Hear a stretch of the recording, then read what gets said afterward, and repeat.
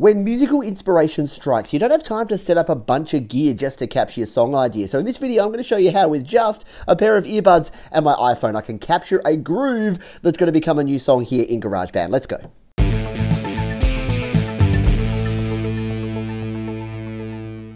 Hi, my name is Pete and this is Studio Live today, where I help you create, record and release your best music. So if you're into tips and tricks and tutorials all about recording, then consider subscribing. But today, I've got an idea in my head, and when I capture an idea, what I like to do is grab GarageBand on my iPhone and get it down as quickly as possible. I've got a pretty cool groove going on in my head that I've been playing around on the guitar, so it's time to dive into GarageBand and capture that sucker before it gets away. Okay, we're going to record this one without the cameras and the bells and the whistles. We're just going to tap on Create Document and get a fresh, blank and new track here in GarageBand. Now, the first idea I have for this is with my acoustic guitar track. This may become an electric guitar track, but I'm going to come in here to the audio recorder and get started. Now, what I traditionally do is I hit the plus button here, and I like to just give myself a bunch of bars. When I'm just jamming like this, I want to have enough space. So that's the first thing I do there. I'm then going to go in. Now, the beat that I've got in my head here, I'm going to tap the tempo button here, and it's this sort of tempo here. I don't want it to be too fast.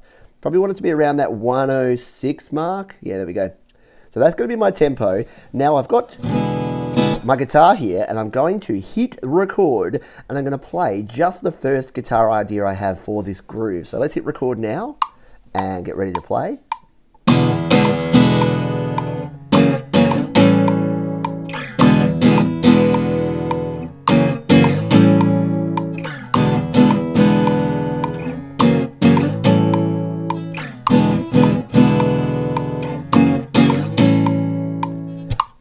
And there we go. We're going to stop that one, go back to our track view, and here is our track. It sounds like this.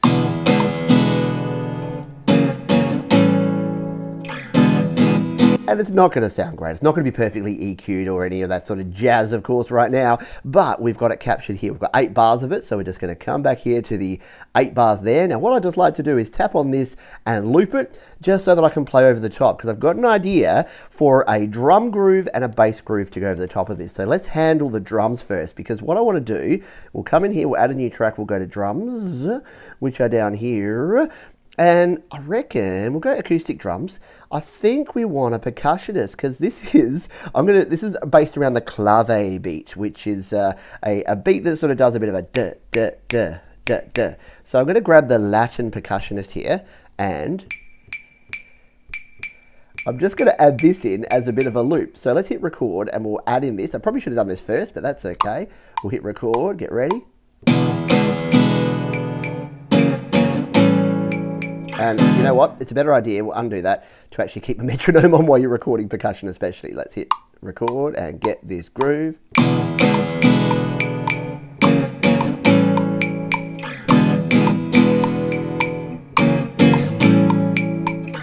Alright, a little bit rushed on a few of those, so I'm going to come in here, we're going to stretch out this track, we're going to go to our track view up the top here, and what we're going to do, we're going to do quantization down to probably a 30-second note, just so that it just fixes up a few of those timing issues. Let's play it back. Oh, we were too quick on that second beat, but you know what? It's a repeating rhythm here, so let's just remove that. I reckon the first bar was almost perfect. Yes, it was, but it doesn't need this bit. Tap it. It's not split, edit. Let's come in here, it's this little sucker here. Edit that note out, tap it, delete it, it's gone. Now we should be able to loop this sucker again, and now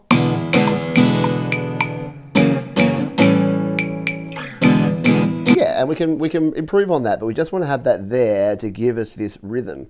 And what I might do is I might even just give ourselves a little bit of a drum pattern here as well, just a kick and a snare. So we'll come in here, acoustic, grab the studio kit, and just something like that. But again, we like to come in here, track settings, velocity sensitivity off, just so that we get a nice groove here that is at the same sort of velocity. Hit record and we'll go.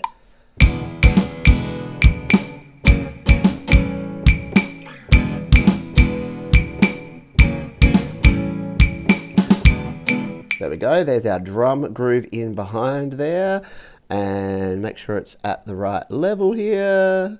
First 4 bars, bang, loop it, There you go. So now we've got a little bit of a background to jam on here.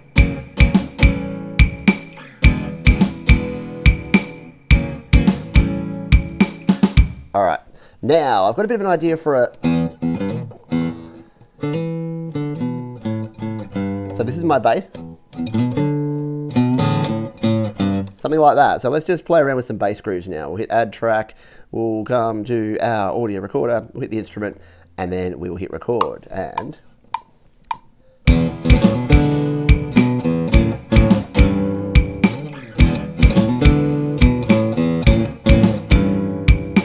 does that fit in? I think it's gonna, this is where I need to be Rick Beato magic theory skills, but let's just play it back and see, just these two, and see if they work together.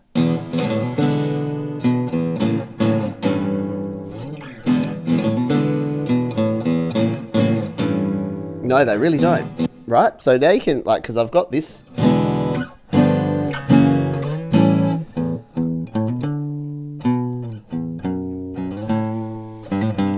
So yeah, we need to do something like that. So what we're going to do, we're going to undo that one.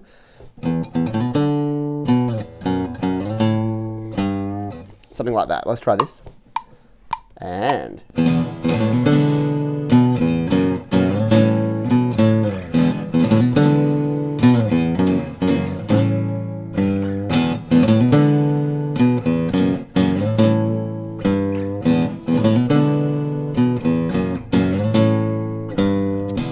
okay, that's the one I like. So that's the groove that we like. And here you can see here that I'm just experimenting with different sounds. So let's try, was it this one?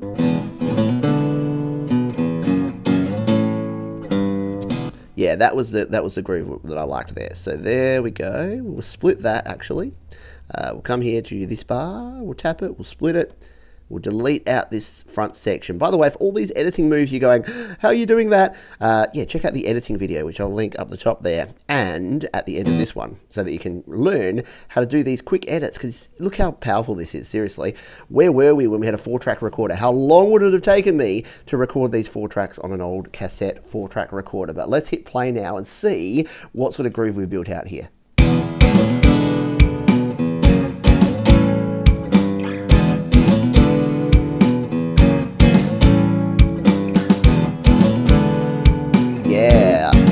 I really like that. So what I'm going to do, I really don't have any ideas for lyrics at this stage on this song. I don't even know what the song will be about, but let's just come into here. We'll hit add. We'll go to our voice track here, and we'll grab, yep, we'll just use the lead vocals here just for fun.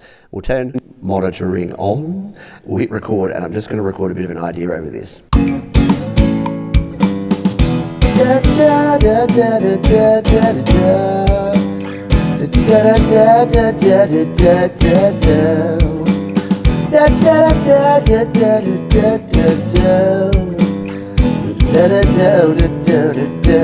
da da da. And then yeah, so we'll turn that off. And then it's going to kick in. So that's sort of like a bit of an intro, a bit of a verse I'm feeling, and then it's going to kick into like some sort of chorus. It's going to go like